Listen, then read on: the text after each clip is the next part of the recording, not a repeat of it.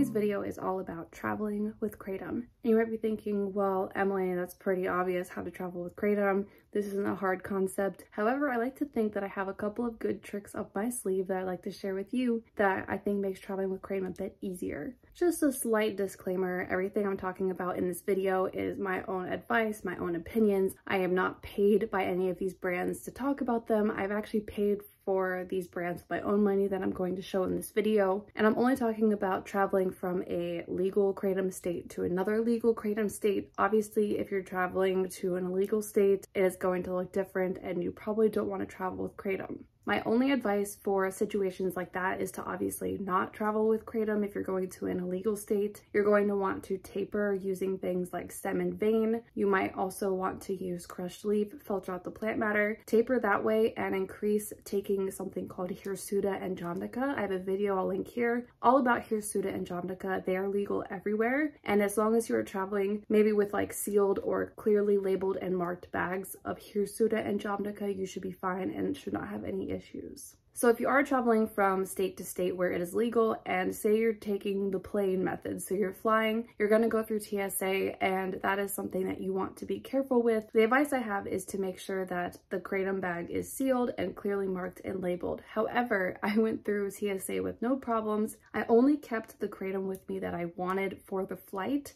and the rest of the Kratom went into my checked bag. However, if you are flying and just taking a carry-on, make sure you put it in like a clear Ziploc baggie and have it all together. Again, clearly labeled and marked. Don't make it look suspicious and they won't have a reason to go through it. And also, I just don't recommend taking like a kilo of Kratom with you anywhere. Obviously, it's gonna look suspicious. They're gonna go through it. And so for this instance, I got capsules. And I actually ordered from Happy Hippo because their shipping is very quick and I know their quality is good. So I actually had their Kratom shipped to the place that I was going to. That way it arrived. It was capsules, so I could still take it out with me when I'm going out for the day.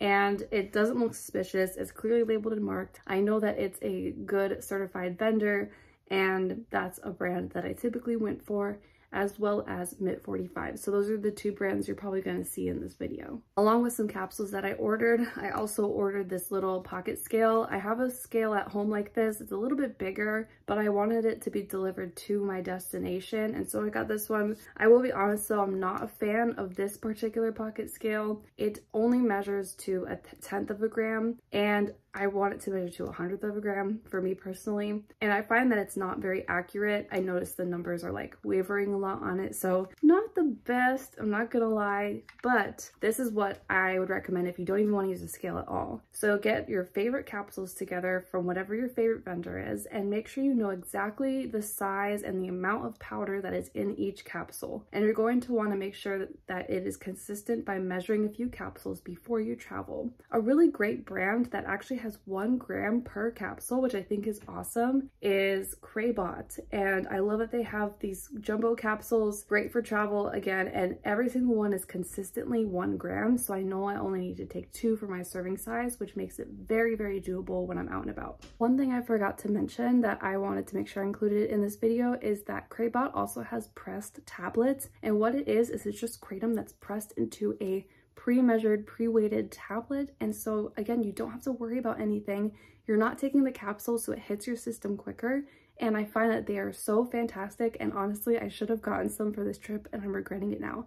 But for next trip, I will absolutely have some of those on hand, and they get a big thumbs up from me. They're really good and they work really well. I also always bring a shaker cup. I love Happy Hippo's shaker cup. They have a really cool pink one, but this is another older shaker cup that I have. You can even get these at like TJ Maxx. And what you could do is make sure it's washed out and dry. Put a serving of your powder in there before you leave and keep it in your carry-on bag on the plane. Just add some water to it, shake it up, and drink it. If you don't want to do that method, obviously, then just put capsules in there. Now you can go to smoke shops in legal states and find things like this Whole Herbs brand. I think they're just okay, nothing spectacular. But if I do go to those smoke shops, I grab the Mint 45 stuff. It's so good.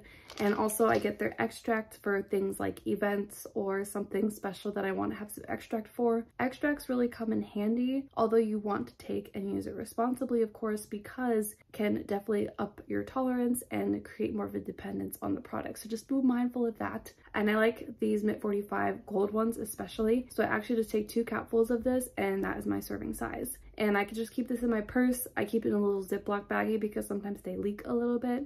And then I just take it with me, and it's great to have on hand. And by the way, this is what the Happy Hippo capsules look like.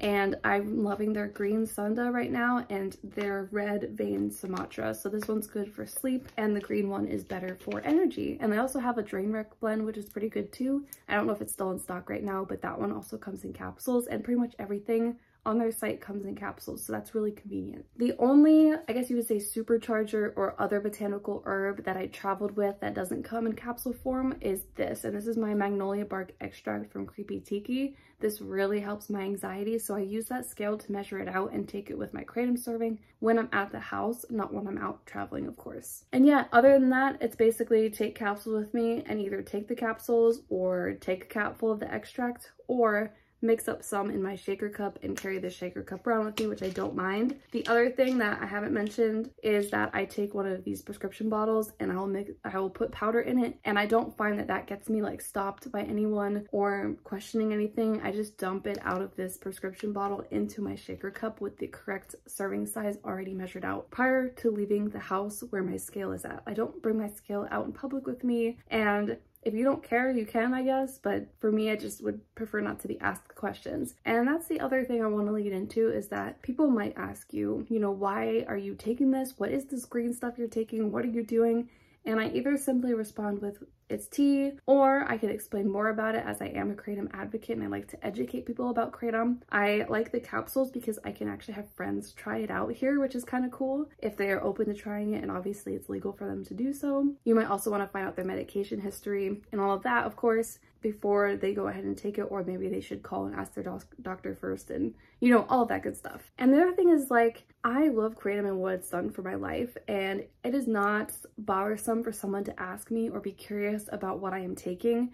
And if they're gonna make like an inappropriate comment about it, or say something like, oh, why are you doing drugs, or you know, stuff like that, I definitely come back at them with an educational perspective, and I talk, you know, more about the plant, its history, what it's used for, that kind of stuff, and I just don't let it bother me so much. And I know that's easier said than done, but the more that you do this, the easier it is. And you might even want to plan your Kratom break during your traveling, because we are all about tolerance breaks here. We have a tolerance break coming up in May, I think it is. I'm gonna have a colonoscopy done, and so I plan my Kratom breaks around the times of my colonoscopies especially. And so it is really important that you do take those tolerance breaks. Try things like Hirsuta and Jamaica. You could even go the stem and vein route or the crushed leaf route, filter out the plant matter. All of these things are really fantastic and great. So I hope that was helpful for you guys. Let me know any of your tips and tricks when traveling with Kratom. Remember, we are all botanical queens, and I'll see you soon in the next video.